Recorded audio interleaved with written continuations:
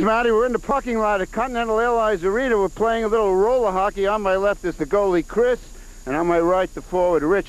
What do you think about tonight's game, Chris? Who's going to win? Devils. Why? Because if we play the way we played the first game 1 and game 4, we're going to kick their butts. Well, you better play good goal, because I'm going to take some shots at you. How about you, Rich? What do you think tonight? I think if we played anything like we did Tuesday night, we should have no problem. Okay, you better pass that puck to me right on the tape. You got that? You got it. Okay, let's go play some hockey, guys. Well, Stan has his game face on, awfully intense out in the parking lot.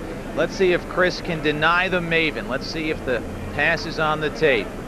Terrible backhand, but Stan gets it back. He moves in. Let's fires the wrist shot. Oh, he beats him. And the celebration goes on. Well, the Maven always scores points or scores goals. And obviously, that's the name of the game. Score more goals.